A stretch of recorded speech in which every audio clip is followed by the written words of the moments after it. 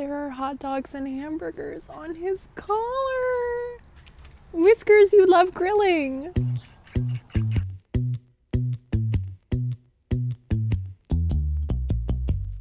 For this week's Big Little Recipe, we are outside because we are going to be grilling.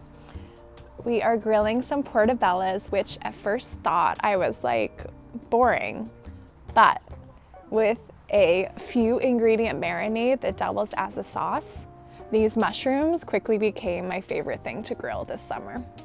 So our first step in the grilled portobellos is scraping out the gills. So I'm just using a regular soup spoon and lightly pulling them off.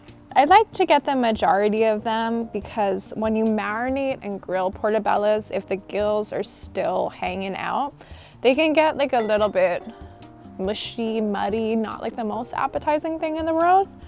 So I've gotten a majority of them. That's good. And now I'm just going to dunk this guy in water and pat it dry. Perfect. Get any like little dirt specks there. And now we're gonna repeat with our other mushroom. So now that our mushrooms are all prepped, I am going to start on our marinade that doubles as our sauce. So the first ingredient is nutritional yeast. We're doing 3 tablespoons. So nutritional yeast is an ingredient you'll see in a lot of vegan recipes. It has this sort of cheesy flavor and like a ton of umami. It makes the innate umami in the mushrooms go into like absolute overdrive. So this is like the foundation of our sauce. We are also going to be adding olive oil. You don't need to use the best olive oil here, just whatever one you like cooking with. So we're doing 6 tablespoons of olive oil, 3 tablespoons of nutritional yeast, and 3 tablespoons of caper brine. You could also use cornichon brine. That is very delicious here. Let me know in the comments what kind of pickly situation is always in your fridge that you would want to swap into this recipe.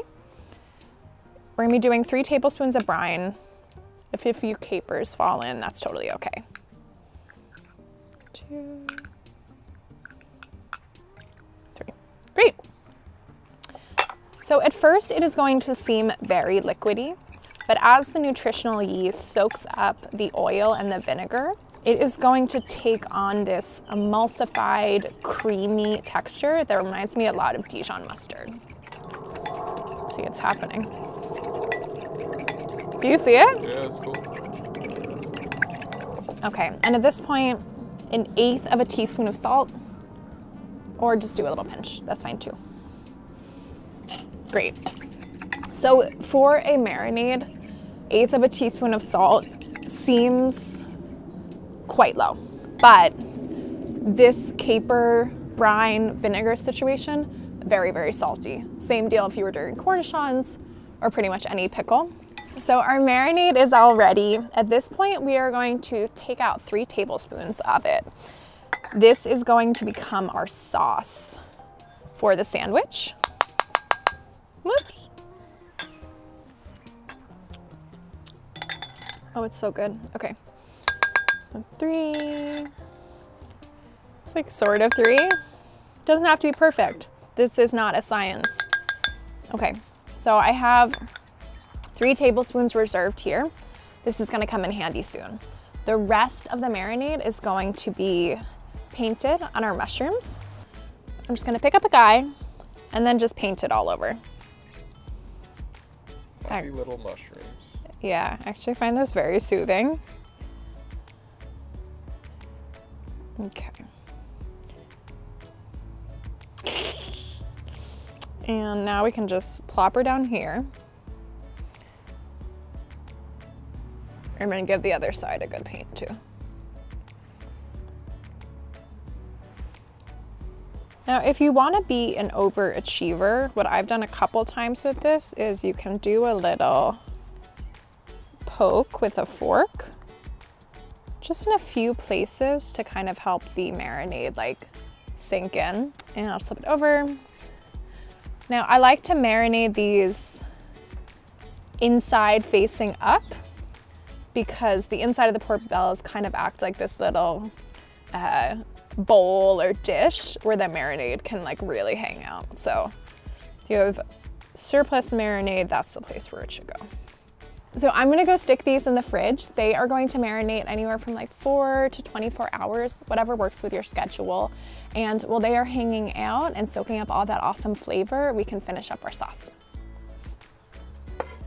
So I have 2 teaspoons of like drained capers, and I'm just going to mince them finely. Now, if you're doing cornichons, it would be about like 4 of these very, very tiny pickles. But if you're starting with a bigger pickle of some kind, just eyeball it. It's whatever makes a sauce that tastes delicious to you.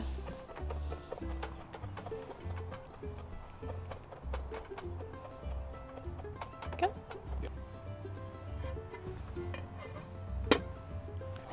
So now I am mincing some chives.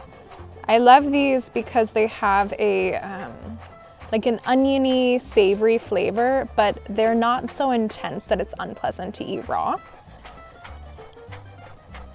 We're aiming for about 3 tablespoons minced. Again, it doesn't have to be perfect. It is just a very delicious sauce to go on a sandwich.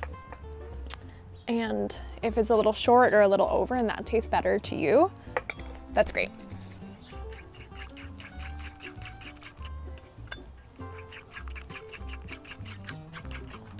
So at this point, I'm gonna give it a little taste, see if I wanna adjust it in either direction. Do you wanna taste? Okay.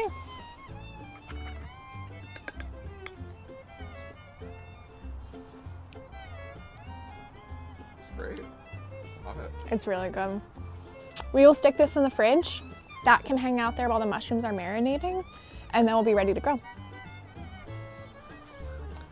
So, oh my God. I can't see shit. Okay, do we have to move the grill? We can't because it's hot.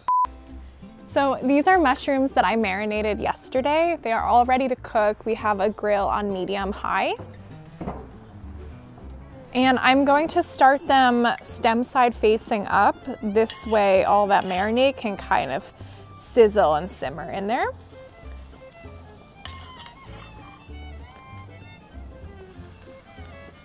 And they're gonna cook for like 6 minutes on the first side, and then we'll flip them.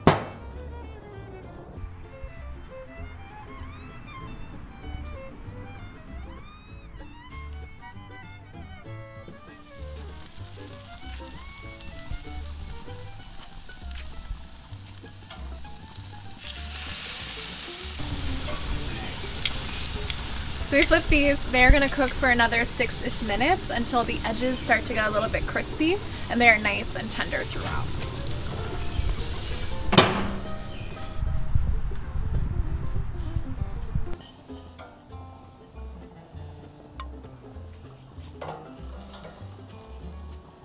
So our mushrooms have these gorgeous little crispy edges and they feel nice and tender.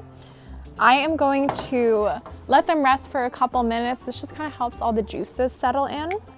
And while they're hanging out, I'm just going to lightly toast these challah buns that I have. If you don't want to toast a bun, don't toast it.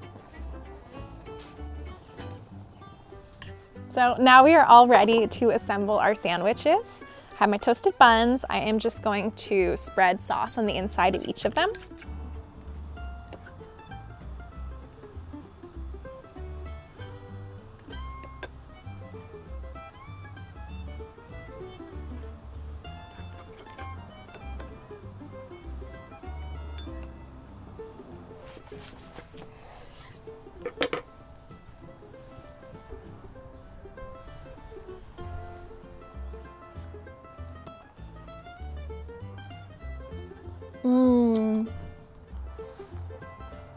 This has so much awesome, intense flavor. We only needed a few ingredients to get there. All vegetarian, could easily be vegan depending on what kind of bun you use. For more recipes like this, make sure you subscribe to our YouTube channel, and I will see you next week.